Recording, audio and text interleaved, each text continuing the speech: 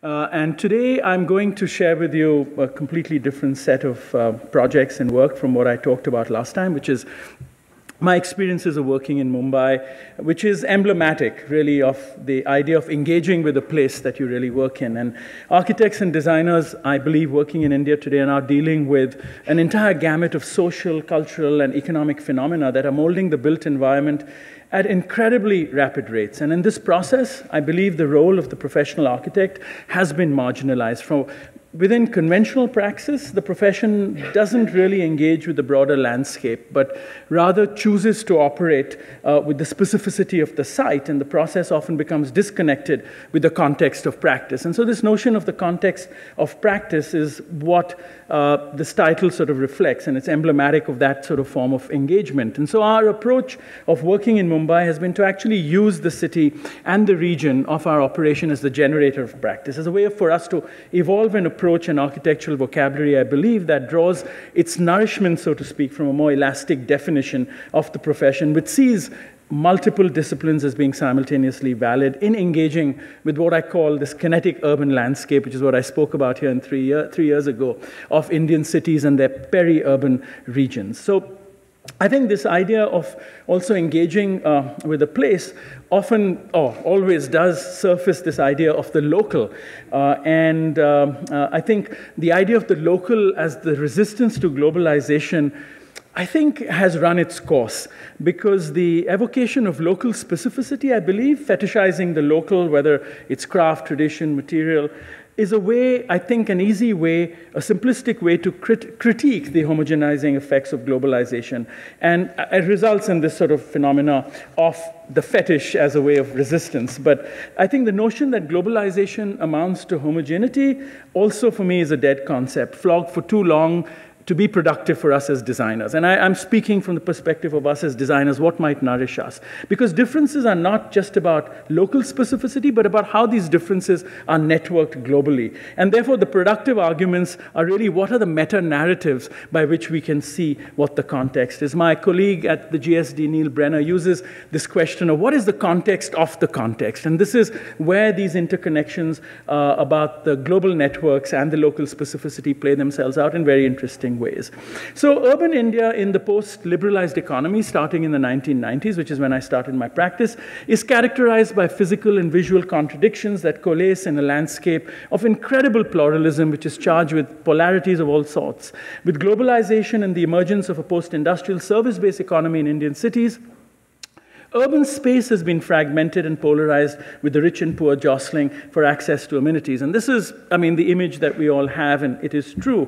Further, the state, which is very important, has more or less given up the responsibility of projecting an idea of India through the built and physical environment as it had done in the past, in the post-independence era, with the several state capitals. And this is what makes the timing of this exhibition incredibly wonderful for this lecture, where state capitals, governments, educational campuses across the country in the subcontinent were built.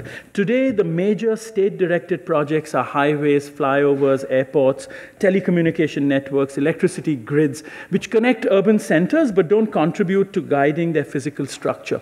It's really about destination and arrival more than buildings as objects. And there's a new statistical architecture that the state uses, which is GDP, economic growth. That is the result of the whole liberalization process. And really, and I think the exhibition is wonderful because it's a real contrast to another moment in our history. In India's post-liberalized economy, cities and their peripheries have also become sites for the shifting responsibility and evolving relationship between private and public enterprise. Today, private capital chooses to build environments that are insulated from their context without the burden of facilitating citizenship or placemaking necessary in a real city. These gated communities take the form of vertical towers in the inner city, sprawling suburban compounds on the periphery. In fact, in the state-controlled economy, the physical relationship between different classes was often orchestrated according to a master plan. Again, in the exhibition, you see this clearly, founded upon entitlement to housing, proximity to employment, etc. In the new economy, the fragmentation of services and production locations has resulted in a new bazaar-like urbanism that has woven its presence through the entire urban landscape. And of course, it creates these incredible polarities as a result of this. And of course, therefore, what are the meta-narratives by which we can begin to understand this context? What is the context of the context? And, there are many we can discuss, but I think for me the interesting ones have been the idea that now we have a mutinous democracy in this post-liberalized economy. And what I mean by a mutinous democracy is it's coalition after coalition, fractured coalition. It's really the Italian model, perhaps. There's also, and well, we have an Italian leader, so we can't help that. It also, I think, what Eve Blau has referred to when she talks about East Europe, the notion of simultaneous transition is a very, very important one, because what happens is many of these economies and regions are simultaneously transitioning out of a set like socialism and transitioning into capitalism. These are never clear thresholds. The transitions are in simultaneous occurrence. East Europe is experiencing this. I believe India is experiencing this too, where the baggage of socialism, its ideology, and its sort of aspirations all occur simultaneously with new aspirations towards a capitalist model. And the built environment is where this reflects in the most sort of startling way. So that's another one of these meta-narratives which are very critical to understand. And of course, the question of the state, its devolving of power. I think these meta-narratives become very helpful in understanding the context of the context. And if you look at what's happening even in our urban landscape, it's interesting that, the 7 megacities that we are all focused on is not the future of India. The real urban time bomb is these cities, which are going to be 1 million people each in the next 20 or 30 years. So which means there are going to be 400 million Indians living in places we don't even talk about today. And we can't even name more than 5 or 10 because these are off everybody's radar. And they're 100,000 people towns. So they are bigger than most European towns. And so it's a humongous problem. And it's interesting how, for the profession, on the first map, what you have there is what I call the axis of modernism, which is Chandigarh, New Delhi, Ahmedabad, where Corp built the new capitals, Mumbai, Goa, with Charles Correa's sort of interventions, Pondicherry, which was, where the French had been, and there was a kind of tradition because of the ashram there. Now you have, and in this axis, there was, not only these were places of economic generation, I mean, they were generators of the economy, but this is also where the project of modernism played itself out as an aesthetic, as an approach, as the sets of processes and protocols that went with the production of the built environment using those sort of approaches. Now you have the new economy in this sort of axis, Hyderabad, Chennai, Bangalore, Cochin. And this is free, actually, of the culture of modernism and the protocols that they are completely different things and aspirations and even processes that inform the built environment in this area. And then with the smaller towns, you're going to have this sort of fusion between many different kinds of protocols. And so therefore, the question of what are the models of engagement, I come back to the question of engagement, in this emerging scenario, I think becomes a big question for us as architects. And again, I think one of the other important meta-narratives, so to speak, is this incredible disjuncture which occurred in Latin America, parts of Africa, but India really specifically, and again, I have to refer to the exhibition. This is where, I think, in the case of India, aesthetic modernity arrived before social modernity. In Europe, the aesthetic modernization process came out of the social modernization process. Here, through a group of charismatic architects, we had aesthetic, and designers, we had aesthetic modernity arrive there before. It's wonderful to see the Eames India report in the exhibition. And I think, in many ways, the exhibition captures that moment. Not only in that control room in the exhibition, all this literature on tropical architecture and, all the kind of documents that informed how housing would be approached and the construction of a completely new imagination for society. But the society hadn't modernized. And this disjuncture, I think we deal with even today. And it's a really important one. This is a collage by David Wilde, who has sort of done these beautiful collages that evoke some of these disjunctures, I think, in very beautiful ways. So, going back to Mumbai, I think working in Mumbai is about negotiating landscapes where global flows don't erase and remake landscapes, but are forced to occupy local fissures, creating fascinating hybrid conditions, startling adjacencies. And some practitioners refer to this as the informal city. I think this is a fundamental problem because I think when we set up these binaries, they're non-productive for design. And many of these binaries create alliances and spaces which don't allow us to think, I think, critically enough in terms of design. So that is how one would sort of describe this. And so I use the word kinetic, where there is another intelligence by which one can actually discern the logic by which this is made. I mean, you know, Vikram Bhatt's seminal work, who is a resident here, on how the other half builds, for example, shows the precise logic in the making of settlements in what I call the kinetic city, or the informal world, as other people refer to it in this landscape. And Mumbai perhaps challenges this neat equation of the binary, where we might situate ourselves as designers, and more importantly, how we might be inspired by the design intelligence of the informal to act and intervene as designers and activists in our own localities. And I think there's some specific aspects that come out of this which have borne substantially, I believe, on the nature of our practice. And one of them has been the idea of the social as material that one has to actually work with, because its implications, I believe, both on organizational aspects of buildings and technology and how it's embraced is very, very critical. And I kind of define the kinetic city by these parameters, which is that of elasticity, of incrementalism, and of appropriation, but most importantly of how one can create, because I think the kinetic city, as I sort of understand it, one of the things about it is thresholds are very soft. And architecture plays an amazing role in hardening these thresholds. And how can one be aware as designers in trying to configure conditions where these thresholds are softer. So Mumbai, as it's now referred to, like several cities in India in the post-industrial scenario, has resulted in a new system with this fragmentation, this bazaar-like urbanism, what Ravi Sundaram, a scholar, refers to as a pirate modernity that slips under the laws of the city simply to survive without any conscious attempt at constructing a counterculture. And this phenomena is critical for the city being connected to the global economy. However, the spaces it creates have been largely excluded from the cultural discourse on globalization, which focuses on elite domains of production in the city. It's not the city of the poor, as the regular models of formal and informal and other such binaries might suggest, but it's a kinetic space, a space where these models actually collapse into a singular entity in space, where meanings are shifting and blurred. And the kinetic city obviously cannot be seen, and I don't want to suggest as a design tool, but rather a demand that conceptions of urbanism create and facilitate environments that are versatile, flexible, robust, and ambiguous enough to allow the kinetic quality of the city to flourish. And so, of course, incrementalism, this is a diagram I love, which is called the 5 stages of squatting, which is exactly how the city is made.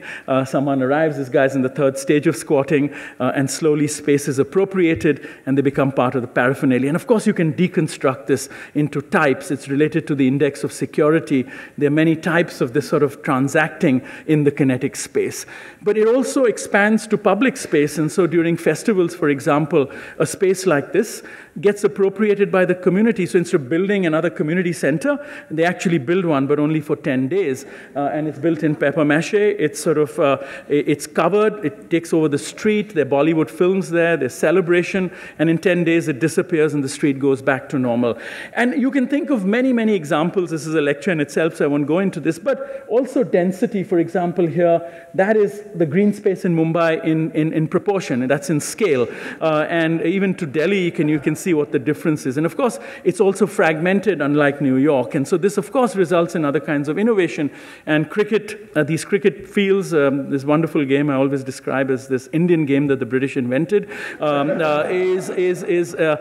these spaces are then appropriated for weddings in the evenings. The pitch is not touched because that's sacred space, but this thing wraps around it, and it again disappears in the morning. And so this sense of elasticity is incredible. And I think what it demonstrates in terms of, for us as design, is how these binaries actually get dissolved, how they begin to appropriate each other. And even the spectacle of the city is no longer architecture. It's the simultaneity of temporal spectacles, in this case, the Ganesh festival, where this great idol of the god, there are 500 of these big idols, 7 million people participate, is immersed at the sea, at the foot of the static city, so to speak. But the simultaneous operation of these sets of images kind of fold into each other, meanings slip. It's an enacted process. There is no formal mechanism to really encode this spectacle. spectacle, as opposed to a condition like this, which is what I call the landscape of impatient capital, where architecture is the only spectacle of the city. And so I think the argument of the kinetic city is how one extends this definition to be able to create these sort of simultaneities. And of course, the other extreme here is reclaiming and repair and preservation. And so I begin to now move into our own projects, and so we've been involved in post-industrial landscapes in Mumbai, both at the level of policy, but also in reclaiming spaces. And the 2 weeks I spent here in the summer, I learned a lot from looking at what happened here with the waterfront and hearing the stories of how these movements started. Very, very instructive. And here what we tried to do was work both at the level of policy. We haven't been as successful as you have been here, but also beginning to reclaim little spaces in places where we knew these sheds and spaces wouldn't last for more than a few years, but making them art spaces, getting the elite to go into these areas to look at and recognize that these landscapes exist. And so these are very simple projects where with minimal restoration, we actually created spaces which could be used for purposes like this here, a little car garage, which became a very popular, or is yet a very popular space for installation art in the city, because it suddenly allows a volume which would have otherwise been pulled down into a building, and that subtle grid you see allows all sorts of configurations in terms of hanging without compromising really the integrity of what was just simply a car garage or an old printing press, which we recently converted into an art space too as part of that landscape, which led us then into looking and engaging much more with preservation, because I think this is really the other end of making our landscapes frictionless for capital to arrive from all over the globe, manifest itself very quickly, and create these landscapes of impatient capital. I think conservation, preservation becomes a form of resistance to that if spaces can be appropriated and recycled. And this is the conservation of a palace complex in Hyderabad. You see the Char Minar in the corner, for people who might know it, the Great Mosque. And this had been encroached upon illegally, you might say. And what you see in red is all the encroachment. So this was a complex project which involved lawyers to stabilize the space and in this great density to make it a public space. And of course, it required measured drawings, which again, I think is important as part of that process. It involved dealing with many different kinds of material. I mean, that one column in lime takes 3 months to build. You suddenly begin to look at the dimension of time quite differently in preservation, in building back this with these different, and of course, making it a public space with very, very frugal kind of inputs. Here, a part which is a museum. We had no funds for air conditioning and humidification, but it was about the legacy of the Nizam's family who ruled in the state of Hyderabad. And this was a central building called the Kilwat, which also had a wonderful darbar hall, which was restored.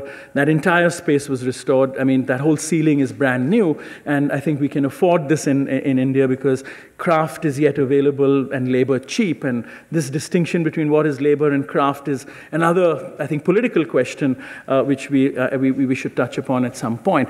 But in post-colonial conditions, preservation becomes complicated, and so here, in this kind of condition, like in Mumbai, for example, the creators of an environment and the custodians of an environment are two different cultures. And this is, I think, in all post-colonial situations, preservation has to deal with this. It makes it more interesting, but also makes it more complicated. And here you see these two guys gazing at these statues. We have wonderful statues, British statues, which when we went into our right-wing politics, they moved from public spaces, priceless statues, and they kind of stuck them in a little museum on the periphery of the Bombay Zoo, so to speak. No, literally, it was a political kind of act. But it also shows that this sort of complex relationship between the custodians and the creators being two different cultures. And so we began to get involved through this engagement with legislation because we were very keen to save the historic district in Mumbai. And 4 or 5 years after I went back from studying urban design, I got involved in this project because I found most people who were involved in the preservation movement were just listing buildings, and I felt unless one made an urban conservation argument for it, one couldn't address policy in any substantial way. And in 1995, we got what was in India the first heritage regulation policy in the country for a living kind of urban area, and this began to protect this area. And this is an overview of that area. The few high-rises are the aberrations. That's the Taj Mahal Hotel and the Stock Exchange, but it's otherwise, even in terms of its urban form, quite well preserved.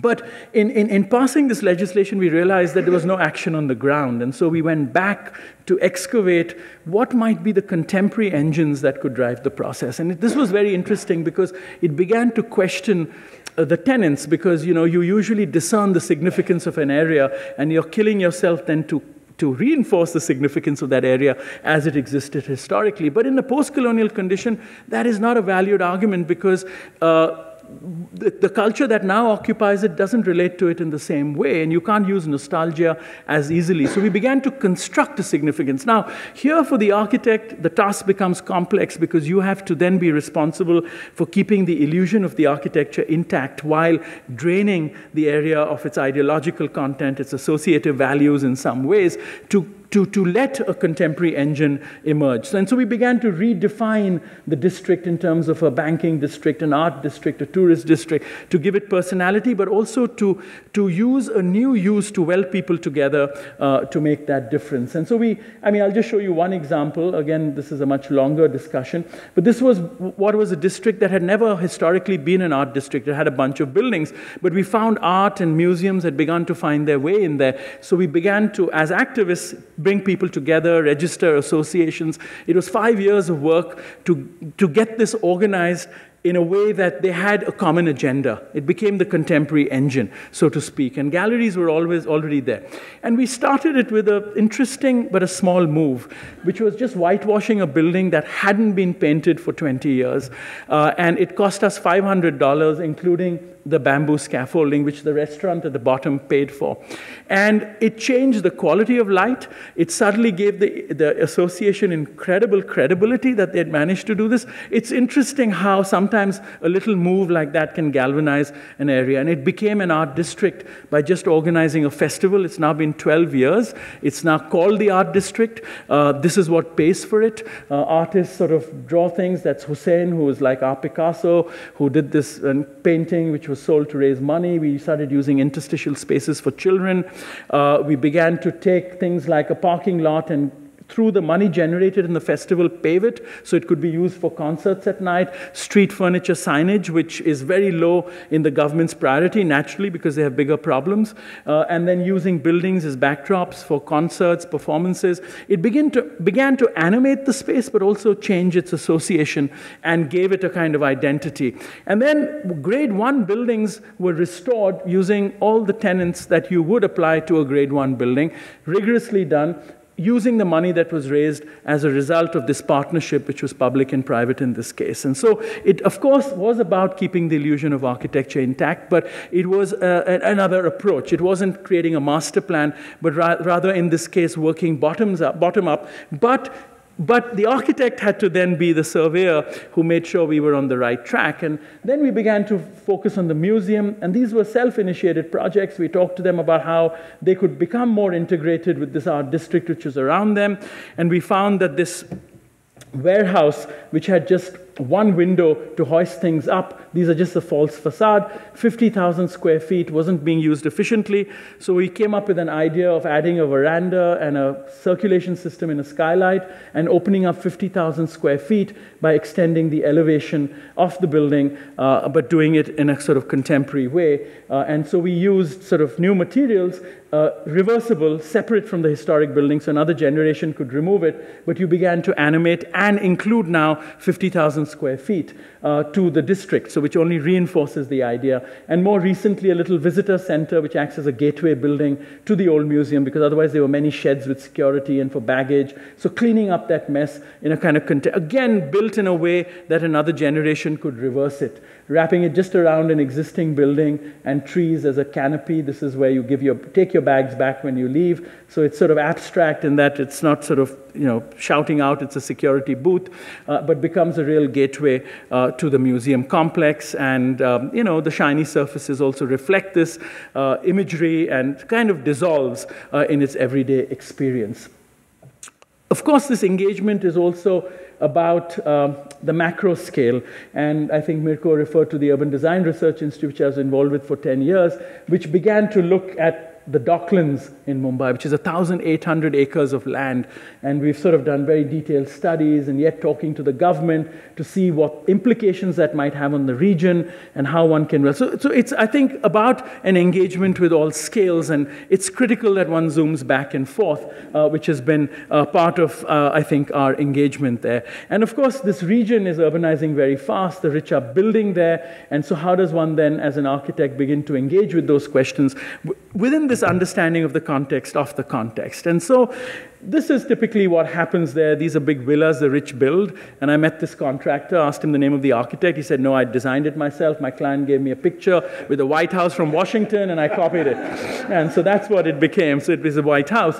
And it's interesting because, you know, I mean, this is the bungalow, which is the basis for this, which has a privacy gradient, a colonial thing for us in a sense. So as opposed to the traditional Indian town where the courtyard, it's like and that's the Palladian villa in a sense, and this is an inside-out version of it, and a complete inversion in terms of not only where the ostentation is sort of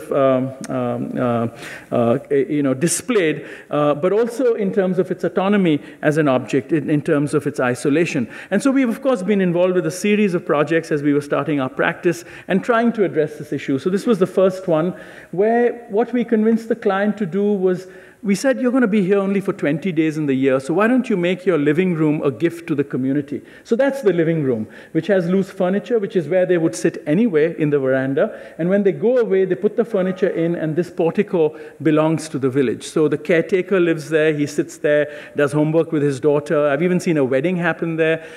He gets friends to have tea. So it becomes a space that people can use, at least as a gesture, if nothing else. And of course, in plan, it's sort of, you know, it's for urban people, and so it's for a filmmaker, so it's modulated with courtyards and apertures, which can be controlled to create darkness for coolness and light when they needed it. And this is the portico, which has also taps. The roofs collect the water, and there's a well that's always full, and this tap is also open to anyone around to come and help themselves, because people here, the owners only use it for 20 days. And so this really worked well, and this is, I'm sorry, the slide is a bit, but it's sort of, the apertures allow you to regulate light in many different ways. Another project in an orchard outside Ahmedabad. And in the orchard, this is where you would place the house, which is the commanding point where the master's house is for an. We decided to put the house in the center of the orchard, where you could code it in a way. There were openings by which the people who worked in the orchard could also use the water to clean the fruit, to use the courtyard when the owners of the house weren't there. And this is a hot, dry climate. So, of course, views were framed, porticos with shade created, a water body. Sort of this, we celebrated the idea of the liquid. And it's like an oasis when you come in. But the workers can actually access this when the place is closed and the owners are not there. So this idea of double coding is, for me, very interesting. It sort of relates also to the notion of thresholds and how you can soften them. And this is an urban house where we tried to do the same thing. It's a series of gardens at different levels and courtyards, very kind of enigmatic facade, because a guy also ran a foundation for alternate dance. And this is his temple on the terrace. It's a very conservative society. And that is his gym, so he can jump out and use the lap pool. But it also has a platform for performing classical artists. And in the evenings, he transforms the space into a performance arena where these doors slip off. This is the living room, which becomes an extension. They put carpets out, and they have music performances there. So it becomes institutional, in a sense, at night. And I think these thresholds are also much easier because of our climate, but also I think society is organized that way, where I think the poor, the rich, they have a kind of synergistic relationship to some extent in terms of service, in terms of tasks sort of and employment. And there's a kind of affinity-rejection relationship where it's a simultaneous tension, which is very interesting. But I think these boundaries blur much more easily in those conditions. And of course, it's linked to the issue of inequity, which I'll come to in a second. And I think when these are all commissions for rather wealthy people, where I think the tension becomes much more evident, opposed to maybe public spaces or other buildings. And this last project for a house, which is on a tea plantation, where the client wanted to cut the tea and do a villa, but we convinced them to kind of not touch the tea. We did mock-ups which touched the the site as minimally as it could. And we basically placed 3 bedrooms in these boxes clad in wood under this big roof. And it's interesting, everyone in the locality calls it the tea factory. They don't even refer to it as a villa or a house. So just in its imagery, it's managed to diffuse that. And it's just a spine which is built in the local granite with these 3 rooms and a large veranda. Even the living is sunk in to the landscape, so furniture is even not sort of visible. And when you look from outside, that when the tea workers look in here, they just see a space. But also this area has a lot of mist, and this allows the mist in terms of creating an atmosphere to go through the house. And of course, we used lots of local craft. We used apertures in a way to create interesting moments of light. And it allowed a very easy relationship between people who use the house and people who work on the tea plantation. And it allows the mist, as I said, to sort of actually go through the house and amplify some of the textures, the colors in the process of doing that. And of course, that leads to the question of weather, which is very important for us, and weathering, and how does one respond to the weather. This is a little project for a think tank in Goa, which has a really tropical climate, and you enter through that wall in this tube, which is clad in copper, which gets patternized in age, and it's a large steel frame which supports clay tiles, under which are a series of rooms that can be used both from below and above. So it allows for places for people to meet, even sleep in the good weather on a mattress, and it allows a great amount of flexibility and is yet very social, very loose in its volumetric and sectional sort of construct, but also incorporates the textures of the local materials, in this case laterite and Mangalore tiles or clay tiles. And then how does one actually extend this? This is very interesting for us. How do you make places for the rain? Of course, the architecture of Geoffrey Bawa and many others set the precedent for this. But the sense of being able to enjoy places and cities and right through a spectrum of seasons, I know it's an obsession in Montreal too, but it is very important. And I think weathering and weather is related very much to it, because our debates have moved to weatherproofing from weathering. And so our obsession with sealants and insulation has become the norm. And of course, in some climates, it's more critical than in other climates. But this debate between weatherproofing and weathering, I think, is one that needs to sort of be resurrected in some ways, because it's related to questions of sustainability. And with preservation, how does it loop back to this? It makes us very interested in the life cycle of materials. And like in this house, this is basalt from the site, which we know will have a life of 50 or 100 years. You don't need to touch it. It's been like 15 years. We have not done anything with it, but the roofs need to be changed every 15 years, and we just changed them when the house was 15 years old. It's much lighter. So by separating materials, can one actually build that into our imagination, which again, I think is a debate that has sort of gone out. And technologies, this is for the Tata Institute of Social Sciences. It's a rural campus where you get 3 inches of rain. So it's about water harnessing, it's about courtyards, it's about passive cooling. We used wind scoops with water humidification to cool the buildings. It's really like a ship in almost a desert, and how one makes that work. One learned a lot from it. I think many things failed. One realized lifestyles are very much linked to these questions, and if lifestyles don't adjust to passive kind of mechanisms, I think they're not as efficient. But we also explored ferrocement construction here, which was light, but also allowed for insulation, training local people to be able to build this and to carry it inexpensively to site, and hopefully construct skills, but then that, of course, adds constraints, and a rigor in some ways, but a constraint in terms of how you build. Craft in India, and I come back to the idea of labor and craft. And I think this is important because we tend to fetishize craft because, of course, there's a continuity of craft. But we also blur it. Even in the government definition, it's labor. And how does one reclaim this? Not only in extending what might be traditional crafts here. This is temples being built for export from Chennai to Texas, if you believe it. Those are dismantled and then sent off. And it's built all by hand, very beautifully, using techniques from 3,000 years ago.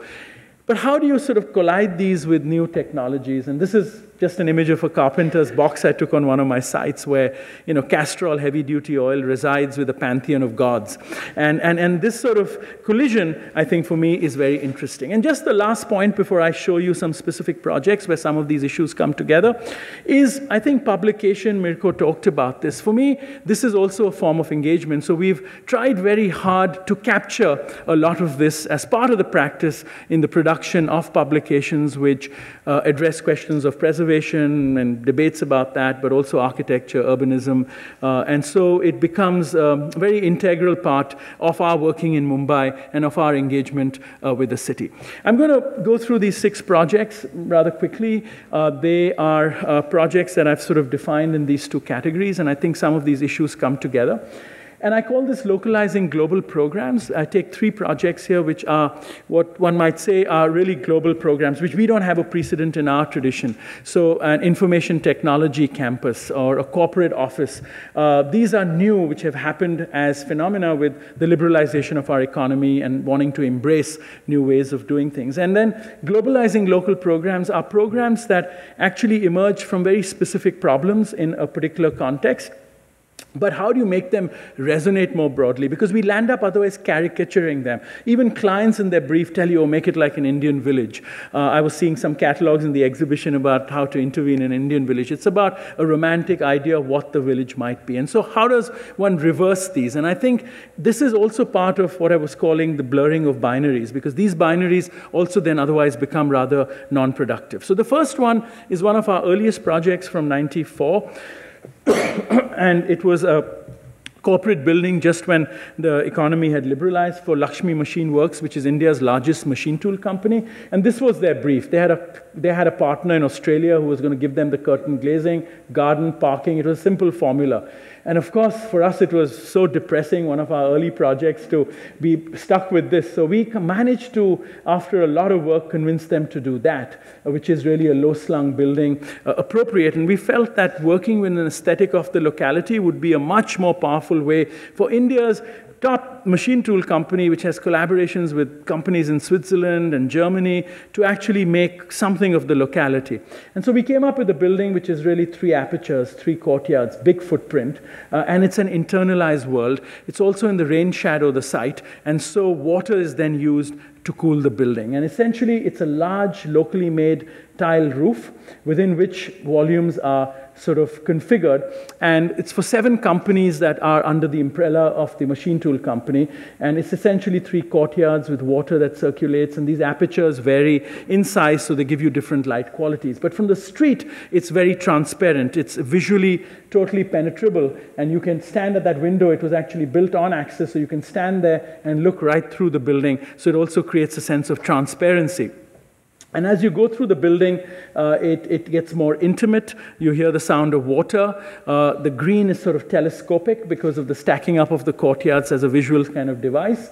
And the hallways are all single-loaded corridors. They're verandas, essentially, where people can meet. We had artists. This is Rajiv Sethi, who did a series of installations with other artists where people could meet. And you hear the water, and it's about 6 degrees cooler. And as you go through the building, it gets much more intimate in scale. We also had artists work with us on building elements. Manjeet Bawa, that's Rajiv Sethi. But Manjeet Bawa took what he painted on canvas, but began to translate them into a 3rd dimension to create railings for the building and installations through the building, which evoked some mythological sort of scenes and narratives, but otherwise were responding really to the space. And that's the clay tile, which was locally made. It's made in Mangalore, which is about 3 or 4 hours, 3-hour drive from Coimbatore. And then, of course, we used the local granite, which was recycled, the strips, to construct the water body. So you got the frothing automatically because of the kind of profile that was developed because of the drilling.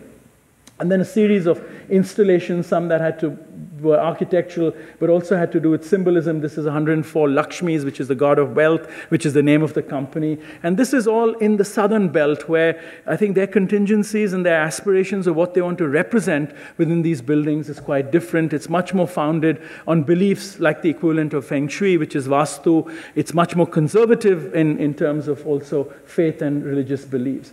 And the courtyards were surrounded by a series of openings, which because it's all naturally ventilated. And so these were a series of screens that we developed using the metal, the scrap metal from which the machine tool components were made. Because I felt that if the material that gave the company its wealth was configured in the surfaces, it would be a kind of nice thing. And of course, it's inspired by the Mughal jali, or the screen, which is about controlling apertures or light and air in different measures. And so this is about 30 or 35 patterns, which is all from scrap metal, which came out of their company. So we collected the scrap, and then an artist called Yogesh Rahul batched it and began to create patterns through a series of layers that he would create with compatible patterns. And at night, of course, they have a completely different presence. But it's all the recycled material from the factories. And of course, in front of the toilets, the transparency is less. So we kind of created a logic in order to do that at different scales right through the building. The second project is for Hewlett-Packard, which is the Californian company, and they were located in Electronic City in Bangalore. This is the information technology hub of India. So you hear about Bangalore. This is Infosys, their campus. They're essentially lawns with autonomous blocks which are clad in glass. And our client, too, had built 3 buildings by another architect, which were exactly this, which were glass blocks. And in analyzing them, we found you had software, and then you had common facilities, which was photocopying, coffee machines, meeting rooms. But the segregation was acute. These are young people who worked there, but people had no social space in this. They entered through elevators, which were coded, their zones, and they left. And we came up with a paradigm which tried to reverse that. So we took all of this and accumulated it together as a street with food courts on either end, and then we added the software sort of wings. And everything that you see in gray is not air-conditioned. Now, of course, the client, being Californian and American, wanted a LEED certificate. They wanted a platinum LEED certificate, and this became an issue for us because every time we applied, we were rejected and given 1 million minus points because we didn't have insulated glass, we didn't have sealed windows because we said this is naturally ventilated. And so what we finally convinced the client was that, look, you gain much more by not air conditioning this. And so the business as usual model is 200 square feet per ton of air conditioning, which is what regular buildings in India do. If you get to 290 square feet per ton, you get a platinum LEED certificate. And so it's 90 square feet more. And we achieved 705 square feet per ton, but not by mechanical or chemical fixes, but by just not air conditioning most of the building. So when they saw that average, they realized. Now, so this, I think, of course, points to the whole question of LEED, its sort of cultural context, the climatic context, and of course, India has now evolved its own local Greha, it's called. But it also points to what we call intelligent and non-intelligent buildings. I think the whole, I think the debate of sustainability, and I was going through the exhibition today and saying to Marcela that it's been hijacked by the high-tech architects in the 80s. And so the industry has followed, and there's a whole green industry that's now perpetuating a narrative around that. And I think passive approaches, low-tech, I think it's time to, at least for many parts of the world, Mirko talked about Africa and Latin America and India. I mean, of course, this is where this debate has to go back. And so this is what essentially the building looks like. This is the street with all the common facilities, water, bamboo courts, the software, the generators and backup plants, and big food courts, which are all naturally ventilated. In many points, you can enter the building. And the facade is a collage of staircases, conference rooms. So it's also interesting in the way it can accommodate nature that surrounds it. In this case, there were many existing trees. So those are conference rooms. Those are staircases clad in copper. You can walk below these volumes. They're kind of architectural. But within what I was calling the street, there are many different kinds of spaces with different kinds of light quality. And they're very social spaces because people working there are very young. And it's interesting. I mean, when I go on site visits there, the average age jumps because these guys are all in their early 20s. And they have to meet. But also people who spend their whole day working at a computer to be just reminded about what air feels like, what something smells like, the temperature temperature, I think, was important. And the food court is, again, just a series of courtyards that are open, but with spaces of different scales where people can sit, and these are the courtyards between the software blocks. The software blocks, too, are not in glass, because I realized that in my analysis that people were spending a lot of money on glass facades and spending twice the amount of money on blinds that were automated to control the glare. So, I mean, by just eliminating that, we saved a lot of money, but of course, it's a much cooler building. And then this last project, which extends this idea, is in Hyderabad, which sits in the state of Andhra Pradesh. And this is going through a lot of political rife right now. They're trying to divide the state into two. And there are riots regularly. People burn cars, throw stones. And this was the site we had, again, in their information technology city. That's by Mario Bota, which is all clad in brick, but everything else are glass blocks, essentially. And most buildings look like this. And it's interesting.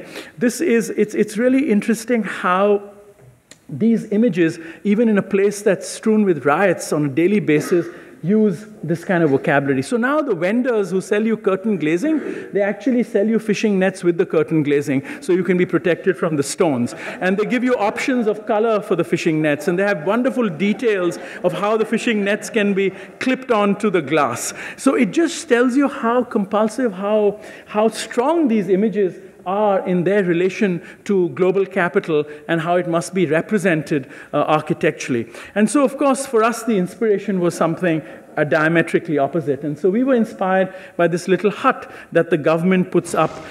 They put this up in Jaipur and many other places, which are also hot, dry climates. And it's a water cooler. That guy works there. He's a government employee. And he comes every morning, and he puts a beautiful brass kettle out there, and he's open for work. And people come and they drink water. So all you do is put your hand there. There are no paper glasses, there's no plastic, there's no disposable. And people drink clean, cool water from this hut that is passively cooled by humidification. And every once in a while he comes out and he wets it so that the temperature drops. And it's cool water. And within the hut, he of course cools it and keeps it humid. And the water is kept in large clay pots, which also through evaporative cooling keep the water cool. Very, very simple, but inspirational. So we said and of course there's kind of a beauty to it too. And so we came up with this project for this infrastructure company that was a 5-story building, but it was also a garden, not a green wall in the way it's become fashionable, where you stick green on the wall, but a performative skin, which also cools the building through a misting system, and hydroponic trays with drip irrigation, which minimize the use of water for the plants. But it's a 5-story high garden, which is performative. And every facade is different, and it's essentially 3 components: a spec building, a handmade aluminum trellis, and then plants that grow on it in different patterns, so it's a dynamic facade. And this also had to do, and of course every facade can be different potentially, and then it sits on a podium with parking below it. Now, talking about impatient capital, of course the clients wanted this in a year, 18 months, they wanted to be working there. And so we negotiated with them and we detached the facade from the building. So we said, if you just let us keep the scaffolding up for 2 more years, we'll replace it with a facade and you can use the building. And they did exactly that. So again, it's this idea of impatient capital and how you can strategically locate a kind of move. So this scaffolding over time, they occupied the building, and the scaffolding over time got replaced by a facade. So they inaugurated the building with the scaffolding, with the cows and the works. This is again in South India, so it's very traditional. And then we hand constructed a trellis in aluminium with a kind of texture which replaced the thing. And this was made in a little village, again in South India. And the guy who had made our grills in the other building said, if you keep me employed for 2 or 3 years, I can actually set up a business doing that. So he employed about 15 people, and now they have jobs. And the offset or the fallout of the project, in the way we had strategically detached these 2 elements, also set up a business in a sense, which just in retrospect was something that we became more aware of. And so this was, the little factory that was set up with these 15 people he employed. We could have made many molds, but that would have thrown the price up, so we made just one mold, which is why we had to buy the time, because it was going to be hand cast and then sort of fabricated, and they bought the materials, and that's the molds. That's where the misting system is integrated in that profile. So the profile is not just an extruded profile, which a big company would have otherwise given us, and it's very light, so 2 people can carry it, and as these components got finished, they were put on a truck, taken to site, and people spent a few weeks erecting them, came back, made more, and it took 3 years with the plants to actually happen. And that's the facade with the misting system in play. So it actually is used to cool the building or to wash the plants, not for the hydration of the plants, which is really drip irrigation. So this is a cooling mechanism in the way that little hut, it's also to create atmosphere if you needed to do that. And so that is sort of the progression of the building through these components. That's what it looks like with its base, and where the parking is all incorporated, and the misting is sort of used in the midday when the building gets really warm. And of course, the different species are now beginning to appear.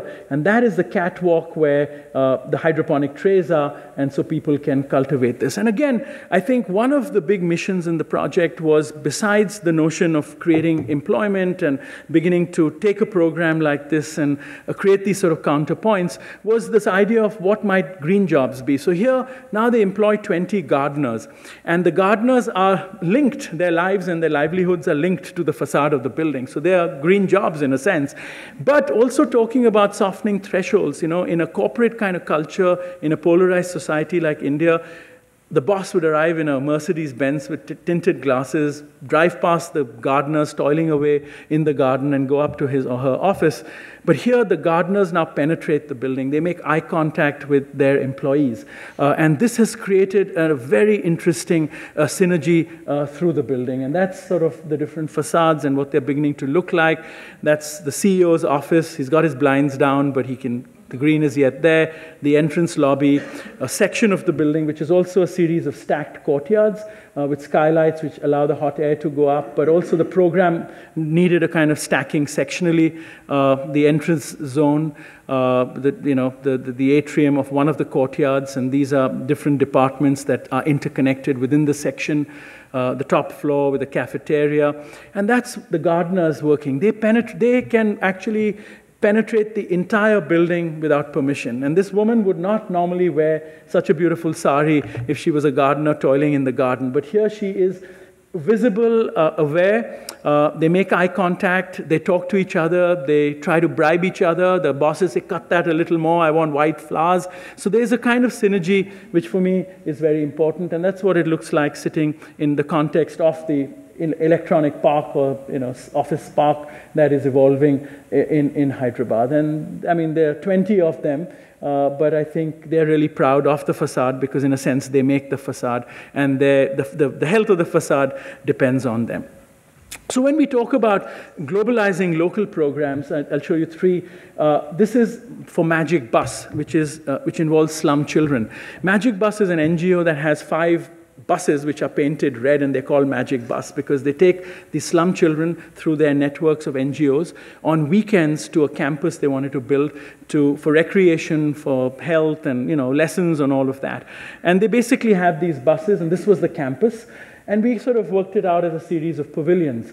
Of course, this was when we got a brief that they wanted to evoke an Indian village. And for me, that didn't make much sense because these slum dwellers, if you call them slum dwellers, the informal city or whatever, some of them are middle class to start with. But not only that, these are second and third generation dwellers who don't have any connection with the village. They don't even have a nostalgia for it. They are urban people. So instead, the constraint we set ourselves was, we said, and this was a self-imposed constraint as a research project, is that we would use materials that slums are made of. And that was our constraint.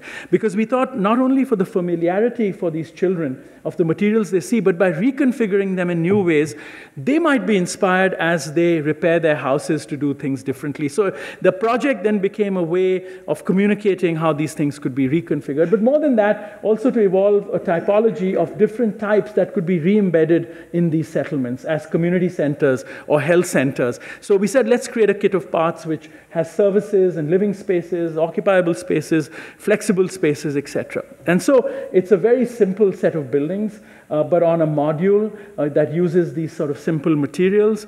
Some of them are very flexible and open. This is the dining room, for example. It's on a module, so bunk beds can sort of, everyone has light, they have comfortable living sort of conditions. But it uses the intelligence by which slums are really made, which is very quick, very light. The base is usually always made in stone for firm kind of conditions and foundations, very light superstructures so they can be extended. These are all the materials that are usually prevalent in those settlements, which are now reconfigured in this case. And this gateway building, which also has, and that's just sort of galvanized metal, it's not stainless steel. And these are terraces where outdoor things can happen. But also imagining how they can go back into these conditions. And so that got us interested through these engagements and looking at actually on the ground what was happening. And I began talking to friends who sort of run NGOs in Mumbai. Excuse me. And one of them, called Spark, had just got a project to do 300 toilets, which the World Bank was funding. Talking again about the exhibition, about the intervention of agencies. And that's why I like very much the way your banner reads and challenges architects, citizens, experts to engage and negotiate urban planning. Because I think that really is the call of the day. It's a beautiful banner. Compliments to you all who sort of thought it through. But how does one even engage with this? And so, I mean, just these numbers on the trajectory we are on are mind-boggling. How can we as architects not engage with what will be 3 billion people living in these conditions, as I just showed you? And this is really going to happen. And basically, the debate has been characterized by these stages of denial, of eradication, then of tolerance, of improvement, as in upgrading slums, etc. But how do we, as designers, speculate and anticipate? And that becomes, I think, of course, anticipation is about regional imaginations, because I do believe that it's affordable housing, and of course, that's a lecture in itself, that the solution of these settlements lie. But the time lag is amazing, and I think the notion of time in planning we must recognize as designers, because yes, we can think of all these wonderful imaginations like we do in our studios at the GSD, at MIT, in other places, at McGill, but also the life of a little child like that for 15 years growing up would be fundamentally altered if one could recognize this problem. And this is an image I took quite spontaneously of this child who jumped out of that slum going to school. And I looked at it later and I was moved, because I thought, those white socks, a smile on his face, a white shirt, he probably defecated in the open before he got ready, because he had no toilet to use. And that is the statistic. In Mumbai, there's one toilet for 1,440 people. That's the statistic. It's mind-boggling. I mean, the city has a target of 1:50, which means 6 families would share a toilet, even in their best aspirations to transform the area. So it's a humongous problem. And of course, how do you get challenged by it? And so we did surveys and we began to study toilets, and we found toilets dilapidated very quickly. We found women and children couldn't go near these toilets because the contractors who ran them took the bulbs off to save the money, because they charge a small fee for it. And by removing the bulb at night and saving on electricity, their margins of profit were higher. And everyone was defecating everywhere but in the toilet. And it was just totally incredible. So we, of course, came up with a prototype, which was interesting. We were constrained by the World Bank specs, so they wanted to have a proper structure. We would have done this quite differently. But essentially, we made a couple of moves, which I thought were very interesting. One is, of course, I went to one of my clients who I did one of these weekend houses for, and as he was sipping his Johnny Walker scotch, which is very popular with Indians, I told him this horrible story about 1,400 people per toilet, and then asked him for a sponsorship of solar panels, and he right away helped, and we got sponsorship for 6 toilets for solar panels to get it off the grid. But what we did was we stacked the toilets in our prototype, put the women and children above so they were safer. We put the caretaker of the toilet, which is usually the lowest caste in India, who cleans the toilets. We gave them the penthouse. and we put them up there. So they had the best view, and we put a community center next to them, hoping that there would be a dissolution of the kind of cultural taboos, and children could use that to study at night, and women for adult education. And we looked at local materials like bamboo. I also thought, let's sort of shield this in flowers, because that would change the association of the toilet. Anyway, we applied it, and we made presentations to the municipal corporation and spent hours and hours and drew these beautiful images showing how and we did about 5 or 6 of these designs up to working drawings, and they never went beyond the foundation, the plinth, because the government stopped it. And then in talking to the municipal officers, one realized that this was a clash of visions about the city. We were imagining a city that would be human-centric, that would create a condition of sanitation. How do you modernize the city without sanitizing it, and how do you sanitize it without modernizing it, became a kind of crazy mantra for us. But in the imagination of the government, that was transient. I mean, that was going to go in the next year at the most. They were going to make high-rise buildings where these guys could live, and then the rest would be given to a developer. And we had colliding visions, and then one of the engineers finally told me, "Sir, what you're doing is you're creating an iconic building, and if you do that and make a community center and they get organized, they'll never let us demolish them." So they saw the purpose of what architecture might do in terms of threatening this, which was interesting as a learning. And so we, of course, did many schemes, and none of them worked. And then I finally told Spark, let's go to a really remote slum and build it. I was getting impatient as a designer, and we built it. So we built one with solar panels. There it sits. The kids are up there. They really enjoyed it. That's housing the government did 10 years ago, and nobody moved there. So I think one is right in trying to create infrastructure like this, even if it's, for a short period of time. And it was simple materials, bamboo slats. I mean, nice environment. Suddenly you got outlook points. People began to see the settlements there. The solar panels worked. And then it was a complete failure, because after that, when I went back 6 months later, the government built one of their old prototypes. And this had been taken over by the menfolk in the slum, and it became their club, because that top penthouse was wonderful in the evenings, watching cricket, drinking rum, and it got taken over. And so it was a failure, and one had to reconcile oneself to this failure. And one began to think about it, and of course one realized that, like I keep complaining about impatient capital, one was an impatient designer who wanted to realize this. And by going off to a slum where the NGO didn't have a working relationship, this tripartite arrangement between designer, NGO, community hadn't been established. Of course it had been co-opted by the politicians, the local goons. It was a money project, and then it became a space for them, which they now happily use. And so this was a real sort of failure. And I of course keep looking at this, and it's interesting because maybe one has to fail better. I mean, that's the best one can think on these complex projects, because failure is, again, something we don't discuss, but I think one can learn from failure, and one can fail better, because these are very, very complex projects. And so we recently won the first prize in a Gates Foundation competition for toilets, we've now worked a way out. I don't know if it'll happen, because the competition happened after they had already appointed the people to make 600 toilets in North India. So when I went to the NGOs doing this and showed them our design and said, we won the first prize, they said, no, we've already finalized this. So I think there was some slippage there between the foundation's intentions. But essentially what we did here was went even further and said, now if you embed it in the community, what would happen? Put commerce into the toilets, where there's hygienic water, soap that is sold, and what would happen? So we failed, but maybe this time we'll fail better. And someone described working in India being like a mahout who looks after elephant, who mounts the elephant. And this is this complex place, and the elephant throws you off once in a while and tramples you, almost kills you, and then you struggle and you get back on the mahout and steer your way through. And really, my experiences of working there, the complex landscape, all these transitions that are occurring, these meta-narratives I was describing, it really feels like that. And so with that, I'll end with this last project, which is a low-cost housing project for the mahouts, who are among the poorest people in Rajasthan and Jaipur. They earn 5,000 rupees, which is about $100 US dollars, and they maybe, if they're lucky, they get $20 more as tips. And they look after these wonderful beasts who also don't keep very well because there's no reason they should be in a desert climate. They're tropical beings. It's an accident of history that the Mughals brought them here for ceremony, for pomp, for battle perhaps. And so this is an amazing contemporary disjuncture that exist. And this is what they do. They take tourists up, they get painted, and that's why their skin discolors. This is where they live, where the government had sort of provided housing for them, which is like garages, and the mahouts live above.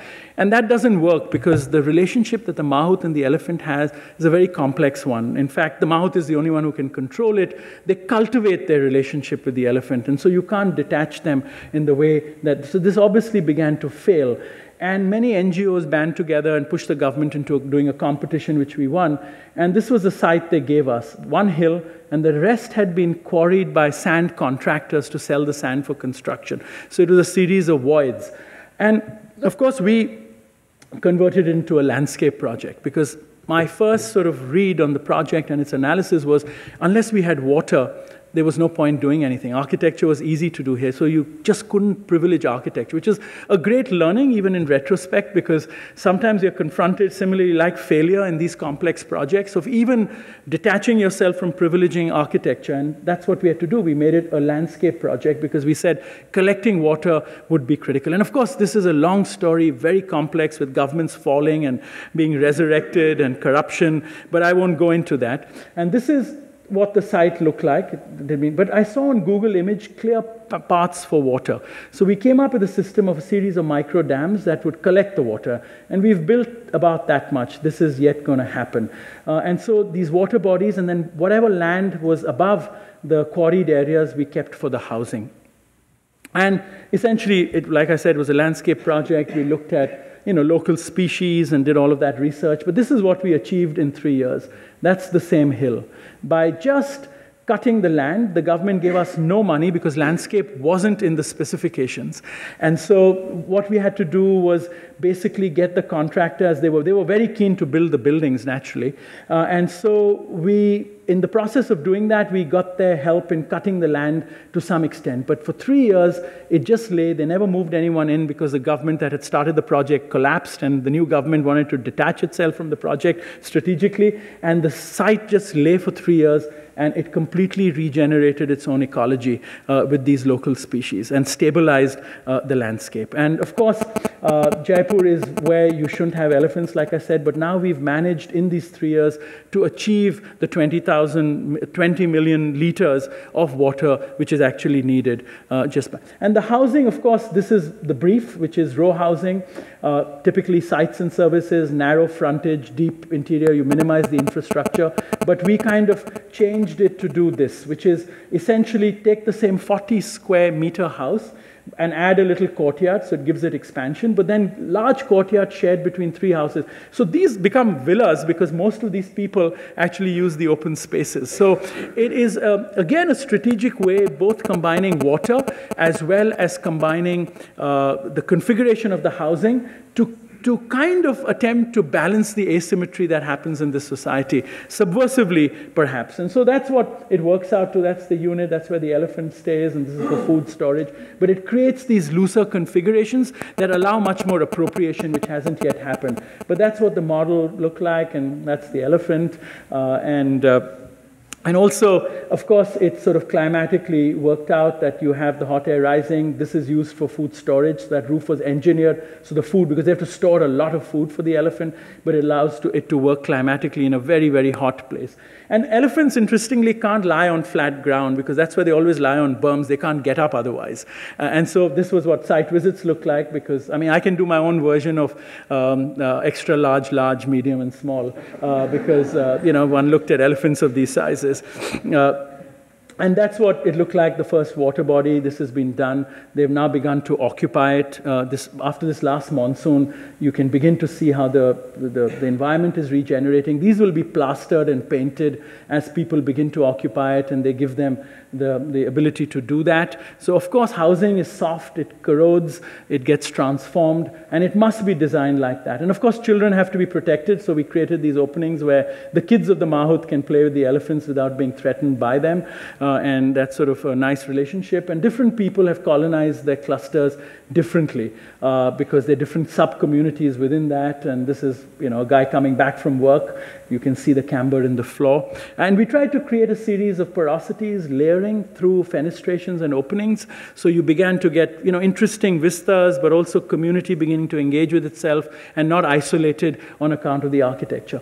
And after 2 monsoons, that's what it looks like. So while the middle class and the rich in Jaipur yet get tankers of water in the summer because the water supply runs out in the municipality, people here who are the poorest in terms of community actually have a surplus of water. They have bougainvillas, they have gardens, they have lawns. They are actually playing out the middle class and upper middle class fantasies because of the surplus of water in a sense. And of course, now life is beginning to corrode it. People are moving in. They use the outside to cook. The goats have arrived. You see them all over. The trees are beginning to... It'll transform completely. I have no idea where it'll go. Housing must be malleable. We are yet concentrating, now that the government has taken this seriously, we are concentrating on repairing bits of the site so that we can collect more water. We are yet interested in reinforcing the ecology of the place, because in the long run, that's the armature that will let life sort of be celebrated in a sense. And it is a tough climate. For those of you who might have been to Jaipur, this is what they do. They take you up these ramparts. And I was told recently an elephant went rogue because it's so hot, or 3 years ago, sorry, not since we've done the project, because they became very temperamental because they had no water. This is the kind of landscape. They used to walk 12 kilometers to work on hot roads like that. In Jaipur, it's 50 degrees centigrade in the summer. Now they can have a snack on their way to work because the green and their whole environment has changed. Those trees will grow soon. Of course, this is a 3-year-old video. So a lot of this has begun to change. And of course, the water is what also helps the bonding between the mahout and the elephant, because the process of bathing is what actually creates that incredible bond, because it's soothing for the elephant, and it's something that the elephant temperamentally appreciates a great deal. And so this is a mahout who is sort of enjoying his time with these elephants who now, and even in the summer, the water doesn't go away. So it has completely transformed through the ecology what the life for a lot of these people is about. And now, of course, the government is giving us budgets. We're beginning to reinforce the water, so hopefully more will stay. And this is the second water body. This is an image from this last monsoon. So we're collecting much more water than we had imagined. You can see the vegetation beginning to and this is all local kikar, local species in the area that are in some parts of the site which are more depressed, where water collects more easily, are beginning to get as thick as what you see. Elephants are also very social. You can't isolate them, so we created these very inexpensive pavilions where they can meet in the evenings and chat. And very quickly, what happened was that you had a whole tourism develop as a result of that, because it went viral on Facebook, and a lot of folks of that age like to go and get their pictures so they can put it up on Facebook. So now tourists sort of come, and there's a whole economic ecology that is beginning to develop, and their incomes are getting supplemented as a result of this. And this is a little cluster which hasn't been occupied, and nature has begun to take it over. I don't know what will happen when it gets occupied. They'll paint it, but you can see how there's a transformation of the landscape, which will of course change the quality of life. And now we are trying to, these are self-initiated, we are trying to convince the government to do a kind of non-building, which would be a visitor center, which will bring more income into the area. The mahouts now they have children, and as more families, 100 families are going to move in there, so there'll be 400 children probably. And so we renovated some old broken structures into a little school, and an American NGO is now running a little school there for the children of the mahouts. So essentially, it was really a project about creating a kind of ecology around all these questions. Of course, worrying about the architecture to the extent we could, but also recognizing that architecture can't be always privileged, but it's also malleable. And so, in conclusion, I'll take a minute. As the world and South Asia, India, places like Africa, Latin America, things Mirko sort of in his introduction talked about, are becoming increasingly global, I think we have to be cautious about accepting that things are growing more alike because they begin to look more alike. Because when we engage with a deeper excavation of the site on which we operate as designers, with an understanding that draws on both the objective realities as well as the subjective perceptions of the site, I think the differences emerge more strikingly than before. The differences were actually assured when things looked different.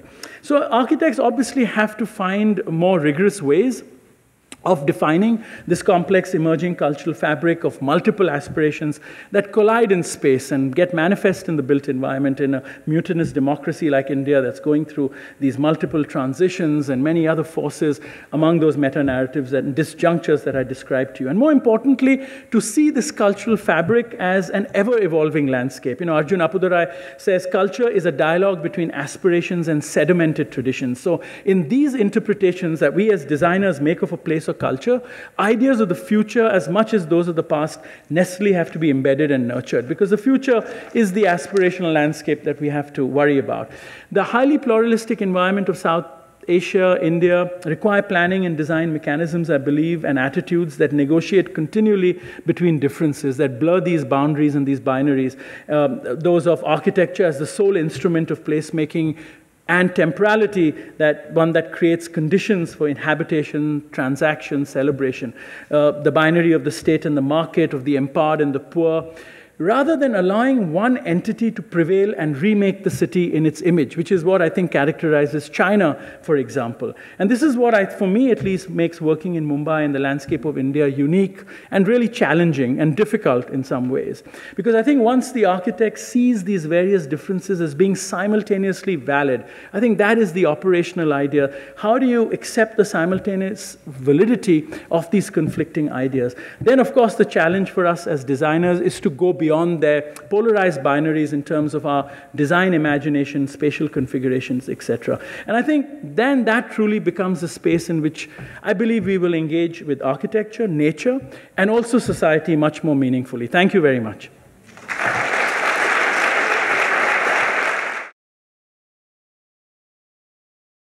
Do you think it's possible to convince gated communities to give back to the community and open up? No? Not, well, no. I mean, by special taxes even? Or? No, I mean, well, I mean, I think design can play a role in doing that. But yeah, I mean, of course, there's no simple answer to that. I mean, I think that's a planning question in what we open up as land. And what's at least happening in India is interesting that in this liberalized economy, for the first time, a very sacred law, which was about converting agricultural land to urban land, suddenly opened up. And a lot of speculation and speculators began to move into that space, which is disconnected from infrastructure, unlike the Chinese model where infrastructure led the opening up of SEZs, etc. And so Bhagwati, who's an economist in Columbia, describes the Indian condition as putting a scaffolding on a building after the building is built versus using SEZs as that condition. So in my reading, the gated communities which come out of the special economic zones and that imagination is a terrible nexus that has occurred between the politicians and developers and private sector to just convert land while they could use that mechanism within the guise of liberalization. So, of course, there have been reactions to it. The Tata Nano car in Kolkata, the whole reaction to moving the factory out from the SEZ, etc., is all reactions. So there are reactions to that. And I think in a democracy, it plays itself out, and democracy allows those corrections. But it's a slow process because they have vested interests. Now, within that, I think within a city, design can play a great role in softening those thresholds, perhaps through design, incorporating other things that blur those sort of hard thresholds. But when you go out on a flight 100 kilometers from a city, I mean, I'm not sure what else you can do besides addressing questions of sustainability or questions of, zero carbon or closing loops on energy systems and things like that. So it's a more complex problem, which I think... So to answer your question in one line, I'm not sure I can convince them not to have gated committees. Thank you, Rahul, for a wonderful, fresh, tropical breath of air on a cold day. I would, perhaps you are being polite to Mirko when you say Latin America, Africa, South Asia. When Angola is bankrolling Portugal, this mindset that you want to continue, I think your presentation kind of poses a very good question, I think. So perhaps that entire divide, it's time to re-question. Do you have some ideas on that? And Mirko, if you want to, you can join in that too. No, but Vikram, I mean, I totally, I think that's a very good point. But this is where capital becomes very fluid. It gets recycled back through these places. But the kind of physical reality, I think the question is, what are the implications there? So when Angola is bankrolling Portugal and capital is flowing back and forth from what might be perceived as underdeveloped countries, the question is, does it roll back, and then in what form? And what does that mean for design? I mean, is that correct? So, I mean, I think my response to your observation would be clarifying it in those terms.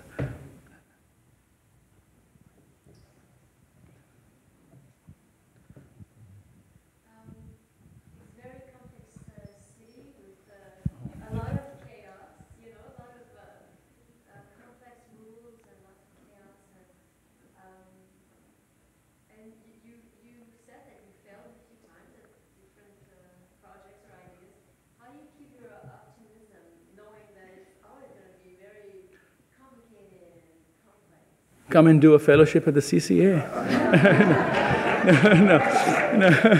No. I mean, I think, I could title this talk cross-subsidy. And I think, I mean, that's how I kind of operate. So, for example, I'm going to talk both about optimism, but also economic cross-subsidy, because for young practice, I mean, how do you engage with some of these things? So, like, for example, the toilet project is something, it's just self-initiated. It's not, we're not paid for it. We just do it knowing something else would cross-subsidize it, and we're even raising money for it by getting solar panels. Or the Elephant Village, it's now the 7th year. We ran out of our fee in the first year, because the government said it's going to be done in 1 year, but we knew it wasn't right. So then you begin to cross-subsidize these projects, which I think is part of the optimism question, but also in terms of time, because we, as a practice, have very consciously, we are yet doing little interiors sometimes, we yet do a house, we do things that work on different time scales, which keeps your optimism, so you're not just dealt with failure all the time. So while you're failing on something, you're doing another beautiful object. I have not even shown most of those things, because I think in the context of this lecture I didn't want to. But so it's the economic model and the optimism is part of it, but it's also, I think engaging with social questions is, even if you fail, I think it brings some optimism to your kind of being here. Yes. Tell me, are there any more, or how many are there like you in India? How many people are working this way? Oh gosh, I should ask Vikram to answer that question. But no, there's... group of people? Yes. No, I think, no, that's a very good question. I just did this book on architecture in India, and I divided it by models of engagement. And I think the argument I was trying to make there, which I'm trying to now make with a talk like this, is there are many people working in each of the different kinds of things I showed you, including social projects. There's wonderful work being happened. There's a young architect in Ahmedabad called Yatin Pandya who's working on taking just recycled materials and building community centers. There are people all over the South, that landscape I was showing you, who have picked on the Laurie Baker tradition, for example, the barefoot architect. But there are not many people who are crossing over and doing these things simultaneously, which goes back to the question of optimism and even economic cross-subsidy. And I think one of the reasons that's why I end with the idea of simultaneous validity, we begin to lay our alliances in particular models of practice. And I think the argument I'm making is that within the kind of pluralistic simultaneity of the Indian context, actually we should be questioning our models of engagement and actually also simultaneously engaging in different ways. So all the way from a corporate kind of project, which is instructions that are codified as tender drawings, and to working with people on site and building. And why shouldn't we be doing that simultaneously? And I think education plays a big role in this, because education is very singular in the kind of imagination of what engagement in practice is. I think it's partly reinforced by accreditation. It's reinforced by many factors that make us very singular in what we imagine is the mode we could engage with. And I think models of engagement must enter pedagogy in a serious way in exposing young people to the simultaneous validity of different ways of making things. Yeah, I'm curious to hear a little bit more about your Can you hear me? I'm sorry? Yes. Yeah. I'm curious to hear a little bit more about your worldview in terms of what sort of enables you to do these types of social projects long term without, we mentioned optimism earlier on, but in specific, what is it that sort of drives you sort of for the long term to continue working in this way, to engage socially with these types of architectural projects, and to do that for an extended period of time? I mean, what if you could talk about what is it that you have optimism in, and what sort of keeps you running, throughout your career? Well, I think it's the stability of a three-legged stool, perhaps, and that's why I'm just using that as and that's why I think the writing, the publication, the engagement with research, with building, and with advocacy maybe, is interesting, again, in the question of model of practice. Because if I look back, and I'm just beginning to actually reflect on my work. I had a long discussion with Mirko this afternoon about this question, that I feel prepared to reflect about the work because one has entered it through looking at the broader landscape, looking at architecture in India, what I was defining as the meta-narratives. I think when we begin to only think of the context as a locality and lose sight of that going back and forth, which happens in places like India because people don't have the opportunity of exposure, travel, institutions aren't very strong, very few good schools, but not many, that you begin to then run into a wall of pessimism because you take a track and it leads you nowhere. But I think if you can slip sideways continuously, you move forward at a different speed, but it's, I think, more sustainable, just to use that terribly often used word. It's more, not sustainable, but it's more robust maybe, that you feel you feel a better sense of stability, I think. So for me to oscillate between beautifully crafted things, and there's a satisfaction you get from that, like we do in houses for more affluent clients, but also sometimes to fail becomes more bearable. And then if you have the luxury to reflect about it, I'm serious. I mean, I think even the idea of coming and spending time in a place like this or teaching is a mode of reflection. And I think reflection strengthens you to negotiate these complexities, I think, more appropriately, perhaps. So I think it's a combination of all of those things. And I think for me also, like, preservation has been a very, very important influence. We've done a lot of preservation work, but it puts a different perspective on time. It's a different mode of engagement. Those projects I showed you, we do measure drawings just for our own satisfaction to know where we are going. But with a craftsman, it's not giving them specs. It's sitting with them and mixing the lime and getting it tested in a lab. So each of these models of engagements have different protocols and processes and modes of instruction, which pedagogy doesn't prepare you for. We then have models and we reflect on people who've over 20 years found a way of doing something and we celebrate them. But it's not at the level of your undergraduate or graduate studies even, So I think that's something that for the academy is worth pondering about. And this is where I think these other landscapes, whether it's Angola looping back to Portugal or not, but it's these landscapes where transformation is occurring at rapid rates, is where we should look at for what might be the new models of practice. Because I think my students in North America, when I talk to them, I can see them working in Africa in 5 years, in India in 10 years, in China at some point. So are we preparing them for being able to slide sideways and with the ease that I think practice and engagement needs today is, I think, important. I was touched by your last example of the elephant village, and in particular how you spoke knowingly of the special relationship between the caretaker of the elephant and the elephant itself. And I was particularly personally touched because I'm involved in a project here in the city in Montreal to restore stables where there are horses. Oh. And it gave me ideas as to how we could, obviously we have the same situation here where people are very attracted to the animals and want to see them. And so I was, and similar but different, the whole hydrology of the sites that you spoke of. And I visited Calcutta a few years ago, where all the sewage water of the city is cleaned in basically sewage is cleaned in a wetland that was constructed 40, 50 years ago, and that very few people go to, but that actually cleans all of the water.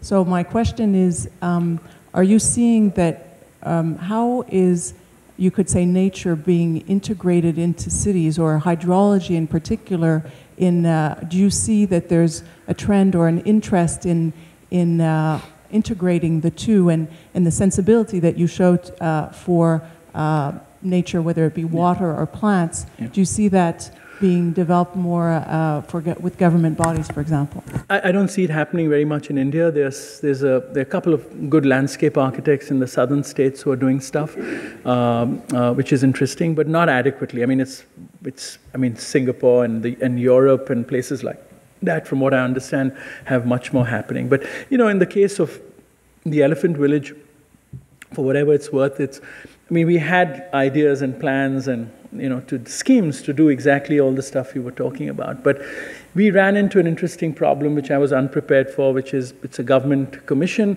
Their specs are limited. So even our landscape architect or consultant said you have to line the water bodies, and there was a special rubber, and he got all the specs and the costs and the agencies.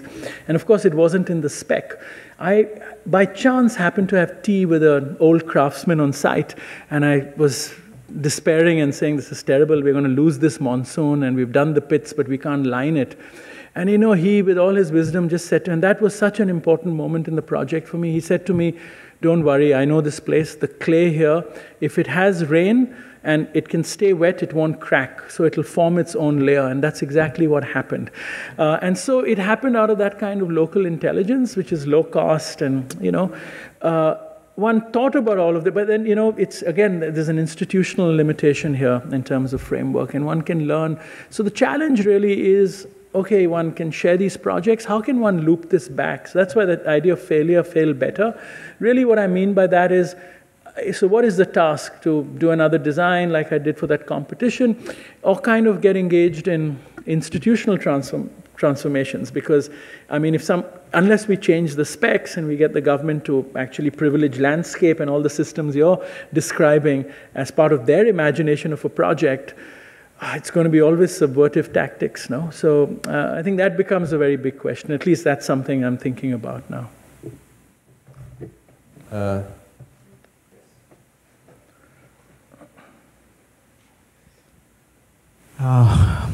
You were talking before about sustainability. Is a word that sometimes is not used in a proper way. But anyway, I would like to get your opinion. What we are at now, like what is your opinion, the situation of worldwide about sustainability, and what is going to be in the future the sustainability? Yeah. Well, it's not something I've thought about deeply, but I'll just say something, which is that I think we have to be careful that these discussions don't get universalized. They've become universalized, and there's a kind of hegemony of the West now on the debate, and that too from the high-tech architects. So I think the narratives then get constructed according to that. A green industry develops, that reinforces the narratives and perpetuates it. So I think we can't universalize these categories. And I think for me, from my experience, that's been the biggest learning. That what do you mean by sustainability in a place differs completely. For me, using the social as material in the case of that building and the gardeners being employed is as important for the sustainability debate as the insulation I'm using to seal my windows or whatever. So I think the universalizing of these categories is what I think we have to be most cautious about. So there is a last question. Okay, fine. So perhaps I ask you the last question, which is how do you transfer this point about a different model of engagement in your role at GSD as a chair of the urban design department at Harvard GSD? Yeah, so I think through the idea of models of engagement. So I think that one is trying to, in the studio, I'll just give you one example.